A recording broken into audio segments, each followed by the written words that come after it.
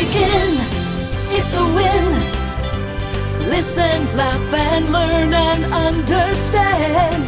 Hope, believe that you can. It's the Women's Information Network.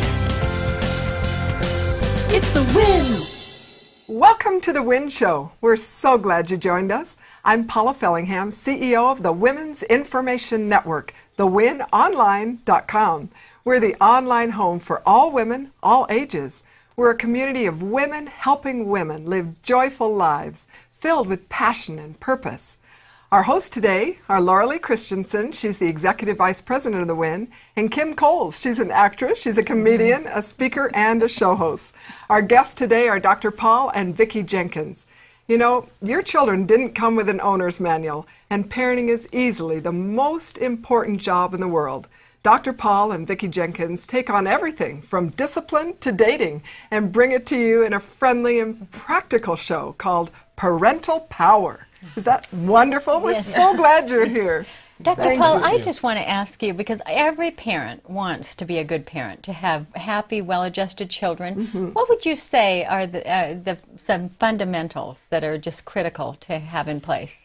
You know, with all of the work that I've done with parents, there is definitely a lot to know. There's a lot to know as a parent. Your kids don't come with an owner's manual. Everyone's different. But, you know, I found most parents are really very competent. They know what they're doing for the most part. And there are times when they just need some tools, some information, and that's what we're all about. Wonderful. Just trying to bring them those tools. And you have books and CDs and DVDs and lots of tools to give them. Oh, there's so many resources available. Oh, and I have admired his work for years and years. He's truly an expert. And now it's a wonderful team, yes, together. So tell us, what are if you could just help give us some tips, like right away, some of the things that our audience could use today with their children, like rules or whatever you have. Well, you got to start with the basics. Okay. And there's rules actually for parents. So we give our kids rules all the time. But the rules for parents, they start with rule number 1, which is take care of yourself. Take care of yourself. You know, and you're reminded of that every time you get on an airplane. Sure. They go through their little safety routine, you know, show you how to get out if you need to, and if you've been in a coma for 20 years, how to fasten a seatbelt. But there's a part where they talk about the oxygen masks that come down from the ceiling, and they always say at that point, if you're traveling with young children or someone who needs assistance, put your own mask on first. Put your own mask on first. And parents have to do that so that they're in a position where they can actually help their kids. And that can be a real challenge for parents, because we have this feeling that we need to take care of everybody first before ourselves. And so there are some tools we need to even be able to do that. And that's even the first part of parenting, is learning how to take care of yourself so that you can be there for your children. I think that's liberating to a lot of moms who are watching. It's like, I can take care of myself. You're giving me permission. Yeah, it's important. Moms do this more than anybody I know. Yep. They're multitasking. They're taking care of things.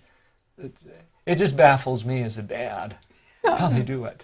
Now I want to know about you two working together. How did you all decide that you wanted to work together as a team, not only to parent your children, because you have 4, but to also help parents parent their children? Did I say that right? How did you all decide that you wanted to work together doing this? Well, we were talking about it. You know, Paul is working with people right in his office, one-on-one. He has all the philosophy, all of the education, and the background.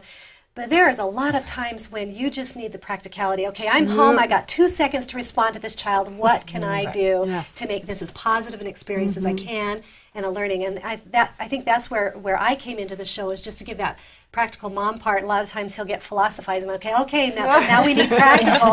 We got a mom, we got a kid. Where the rubber meets the road. Synergy. So it's the practical and the philosophy, and together it's good. Exactly. It is good. Which emphasizes rule number 2, and that is take care of the team. Okay. You take care of yourself first, make sure you're in a good position, take care of that team, that parenting team. For Vickie and I, that's us. That's us. And some people are single parents. My hat goes off to them. What a huge job that is. It is huge. But you still have a team. This network is an example of that, how we can create a community of people who are supporting each other and doing that most important job in the world. Thank you, and you're absolutely right. This is the heart and soul of the WIN. Women helping women Strengthening Women Worldwide. Thank you for mentioning that, Paul. And it's an honor to be a man who is invited in. And we embrace our men. Yes. Well, you know, our president and our CEO are men. So we love our men. Yeah, and we have many men show hosts as well. So rule number 3. Rule number 3, and it's interesting, we don't even get to the kids until rule number 3. Okay, I like that. The research in psychology has been absolutely consistent over the history of psychology that kids need 2 things to be well adjusted. And so that's going to pick up rule number 3 and rule number 4. Rule number 3 is to love your kids. Now this comes naturally to most parents, but the challenge is, how do you help them to feel loved? Yes. So we're talking all the time about different ideas and concepts that will help you to really connect with those kids in a meaningful way. You know, I've found with my own children that the way you communicate love has to change as they grow up. There's a stage I call the crusty boy stage, when they get into 8th grade, 9th grade, and 10th grade, and suddenly they're not the little lovable boys that you can cuddle, but they need the expression of love every bit as much, if not more. But how you express it has to change and adapt to them at that stage. That's really a good point. And I often call it learning the dance, because there's a different dance with each child. You know, as my children grew up and my boys became taller than me, it's like this dance with this man-child. How you know, you have to kind of figure out how to be with each kid It's again. true. And their feelings are so tender during that time. You have to be so careful. Yeah. So rule number 4. And then Well, rule number 4 is to discipline your kids. And it's that simple, the love and the discipline. And if you have all love and no discipline, your kids get a little goofy on you. It's true, it's true. And I know there are some women out there who are saying, Dr. Paul, please give us some discipline tips right now. Do you have just a few? Really, that's the part that we help people the most with. And understanding that interchange between control and maturity is so key, because parents really, you know, kids sometimes think their parents are control freaks. I've found that parents don't want control. They just want their kids to be mature. And so as they learn what level of maturity is my child right now, and what level of control is appropriate for that level of maturity, that's really the key to the discipline part. And you don't want to go overboard either, because if you have all discipline and no love, well, that's the military. Sure. Of course, we got the military. So do you have a couple of discipline tips right off the top of your head? I don't want to put you on the spot, but I know they are anxious. We get on the spot all the time. Okay, there we go. Go for it. You live on the spot. Yeah. Well, that's part of parenting, isn't That's it? true. That you're thinking on your feet. Absolutely true. You're It's constantly true. having to do that. I think that at a very basic level, you have to understand consequences. Yes. And there's 2 kinds of consequences. There's the kind that require cooperation and the kind that do not require cooperation. That's right. And once you understand that, see, some of our frustration comes because our kids aren't doing what they're supposed to do. We know that we need to intervene somehow to help them have a better life. Right. Yeah.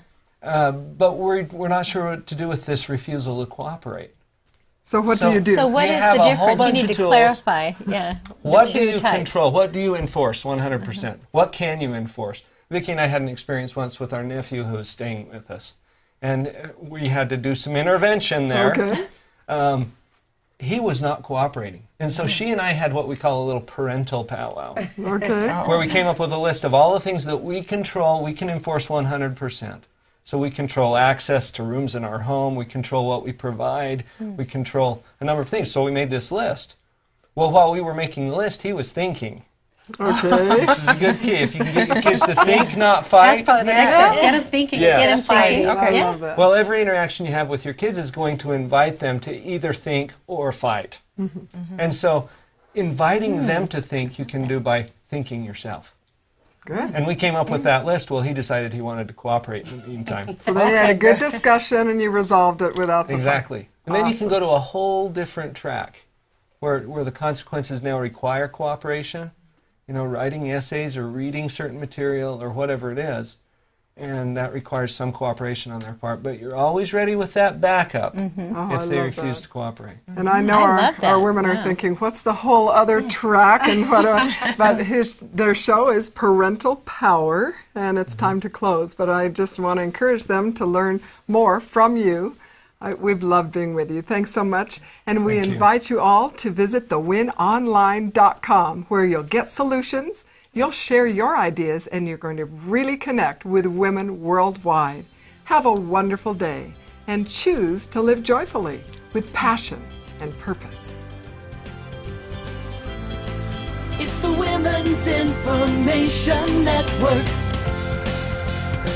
It's the win.